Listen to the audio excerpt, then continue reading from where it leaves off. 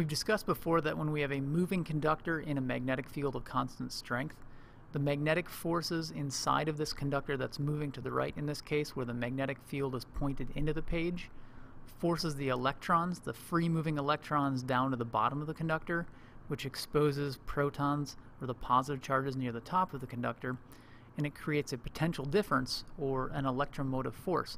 This moving conductor basically acts like a battery. We call this motional EMF because the motion of the conductor creates an electromotive force or a potential difference, again, acting like an ideal battery. If we were to place this moving conductor on a set of conducting rails so that this thing slides to the right on these rails, we basically now provided a pathway from the positive side of something acting like a battery to the negative side, and we essentially get current flow. And so we have a loop of wire that's increasing, and we'd say like surface area, or the inside of this is increasing in surface area. There's an induced current inside of that loop of wire. So today we're going to look at other situations where we can induce a current in a loop of wire, not by moving part of that wire, but by changing something about the magnetic field. So we're going to look at not a square loop of wire, but just a round loop of wire. And we're going to leave that loop stationary, and we're going to change the strength of the magnetic field inside of that loop. We're going to first look at, well, what happens when we increase the strength of the magnetic field, in this case let's say pointing inward, or what happens on that side of the wire when the field strength stays constant, or what happens when we decrease the strength of that magnetic field. Is there any induced current inside of that loop of wire? Let's find out. So I just have a permanent magnet with a north and a south pole, and we know that permanent magnets have magnetic field lines that come out of the north pole and wrap around and go into the south pole. Remember, a compass can tell us the direction of the magnetic field. You can see that the red is pointing away from our north pole, so we have magnetic field lines going straight out to the right. We've got a coil of wire here, and we call those solenoids. And I'm going to take this magnet, this north pole, and I'm going to move it towards our coil of wire. And so we're going to have magnetic field lines pointing to the right, and as I move this toward, it'll get stronger and stronger and stronger and stronger. So let's just see what happens.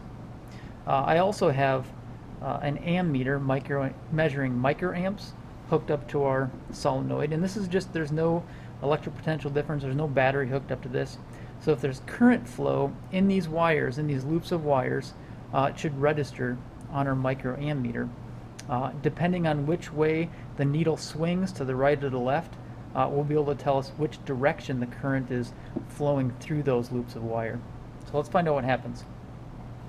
So if I take our north pole of our magnet and I move it towards and then stop, you can see that that needle swung to the left. So there was evidence of current flow while I was moving the magnet towards the coil of wire.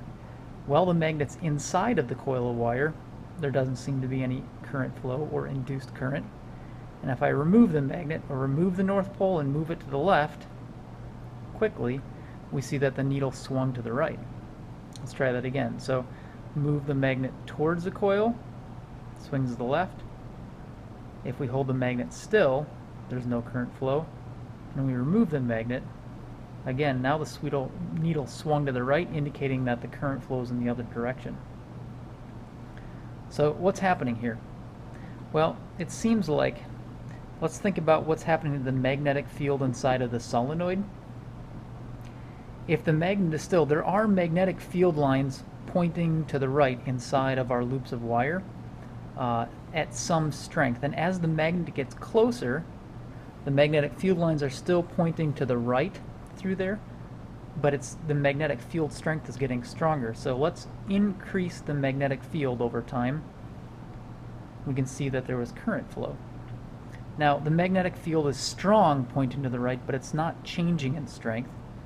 So it seems like there's no induced current. And if I remove the magnet, the magnetic field will always point to the right, but as I remove the magnet, the strength of the field will decrease. Watch again. And we get evidence of current flow.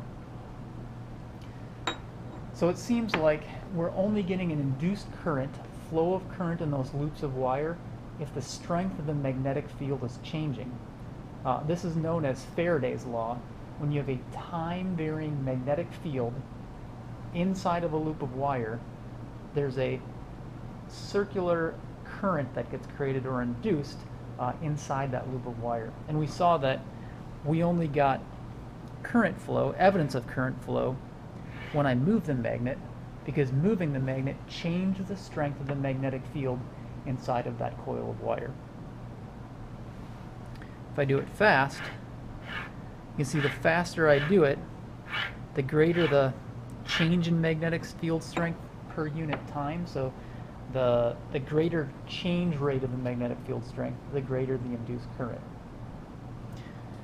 So we can change the magnetic field strength by moving a magnet in and out of this coil of wire. I guess the question is, like, which direction will that magnetic field produce a current flow? What's the direction of the current flow when we get induced current?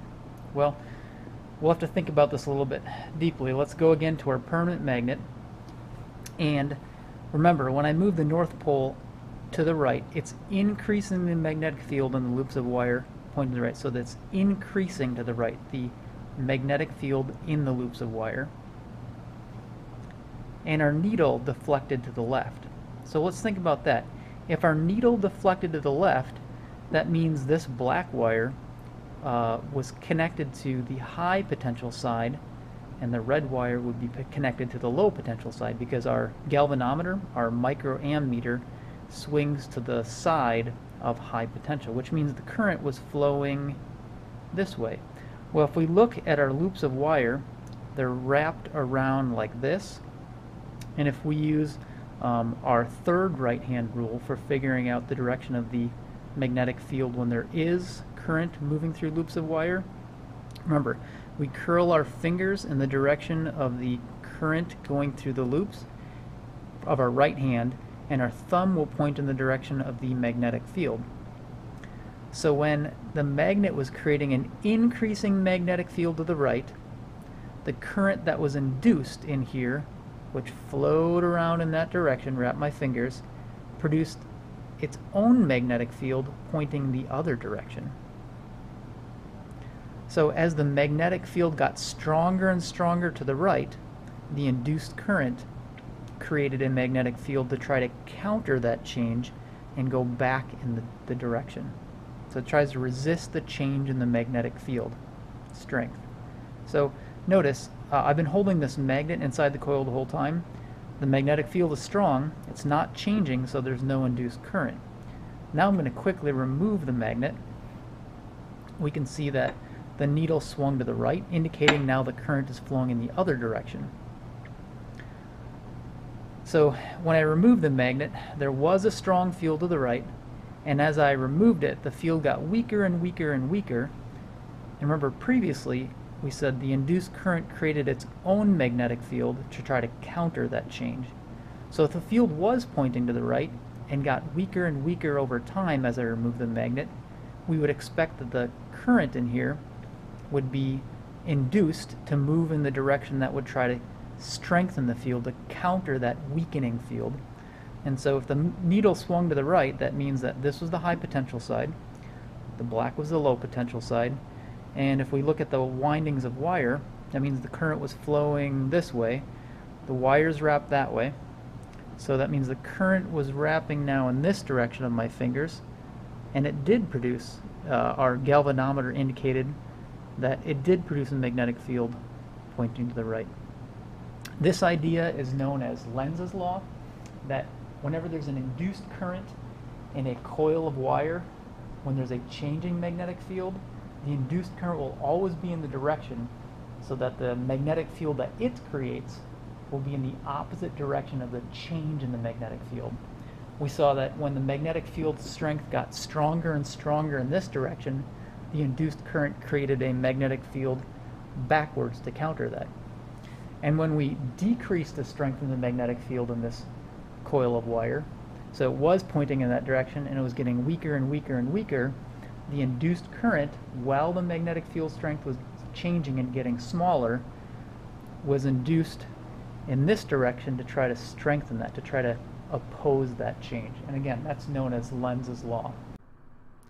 So as a summary, we found out that when there's a changing strength magnetic field inside of a loop of wire, there's going to be an induced current, and that's called Faraday's law. Faraday's law says that a changing magnetic field strength will induce an EMF, an electromotive force, which is what causes the current in that loop of wire. And when we think about the direction that that current is in, that was known as Lenz's law. So Lenz's law tells us that the direction of the induced current in the loop will generate its own magnetic field, which is an opposite in direction to the change in the external magnetic field. So let's just look at the 3 examples that we saw demonstrated with that solenoid and the permanent magnet.